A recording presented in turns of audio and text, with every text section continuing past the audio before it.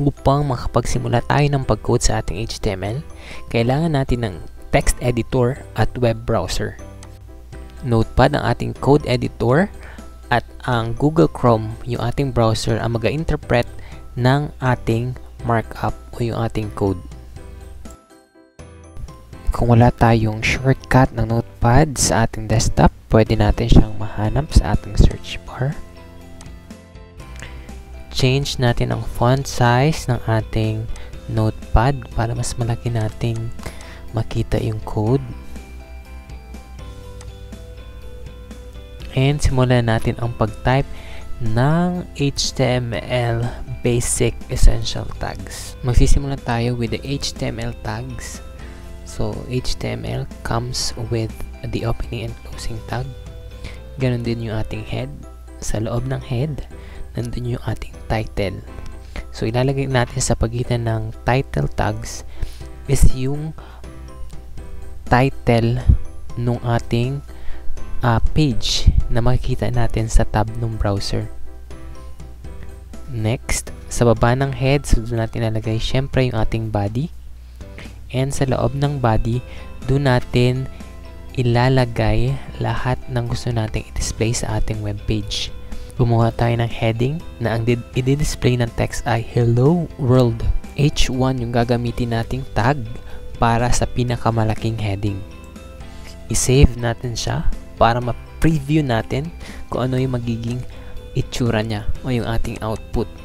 Para ma-save siya, so make sure na yung save as type natin is all files. At dun sa ating file name, dapat ang extension niya ay .html. I-preview natin yung ating file. So, ang icon ng file ay depende sa ating default browser. So, ang default browser ko ay Chrome, kaya ganun yung kanyang icon. So, double-click natin siya. At yun, nag-open na siya sa ating Google Chrome. Yun yung ating Hello World. Yun yung ating H1. I-on natin ang word wrap kasi nakatago yung word na title dun sa kanan. And medyo i-decrease natin yung font para mag-kasya yung mga texts. Gawin natin 14. Yan.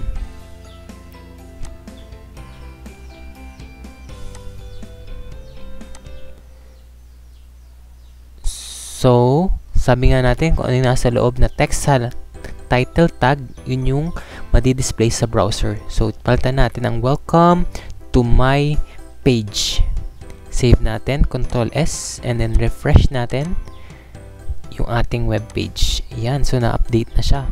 So, palitan natin yung H1 ng text. So, gawin natin welcome to my page. Save natin, Ctrl S, balik tayo sa browser, refresh, or F5. Yan, so nabago na siya. Let's say, i-close na natin yung ating file, and gusto nating i-re-edit yung ating HTML. So, pwede natin siyang ma-edit sa Notepad gamit ang right-click, open with Notepad.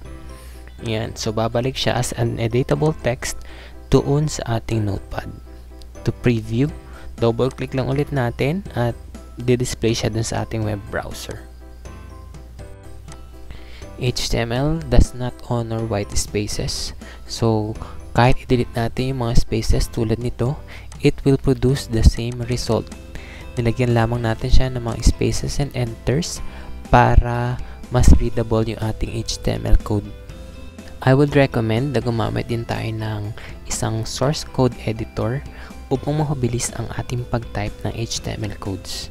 So, search natin Sublime Text Editor. So, i-download natin siya. I selected Windows 64-bit kasi yun yung aking OS. So, hintayin lamang natin siyang ma-download and then let's open. Click Next, Next, and Install. Click Finish. Once installed, so hanapin natin yung Sublime Text Editor. Open natin. So para madali yung pag-type ng essential tags ng HTML, click on View menu, Syntax, and HTML. Mas madali siya in the case na pag tinype lang natin yung angle bracket HT and then press natin yung enter, mag-auto-populate yung HTML essential tags. As easy as that.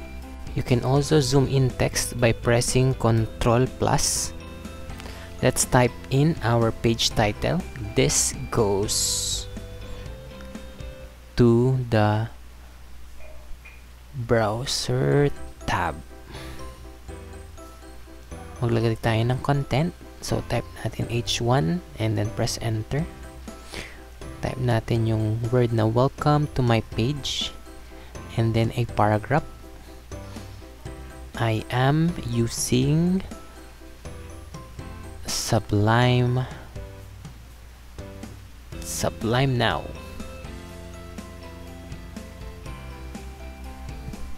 You can also decrease the font size by pressing Ctrl- and Ctrl= to zoom in the text.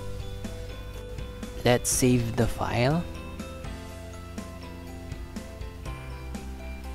So for the file name, there is no need for extension. So I will save sample using Sublime. It will automatically become an HTML document. Pwede rin natin siyang ma-preview agad using right-click, open in browser. So automatically mag-load siya dun sa ating default browser na Google Chrome. So try nating i-close yung ating file. Yan, so paano ba mag-open ng mga dati ng files? So open lang natin yung folder, hanapin natin yung file, and then drag natin papunta sa ating Sublime Text Editor.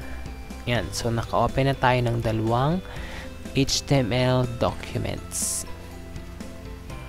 Yung una natin gawa sa Notepad at yung isang gawa natin sa Sublime Text Editor. Let's open in browser. Yan. And that's it para sa topic natin, creating web page in our PC. So, please subscribe to our channel.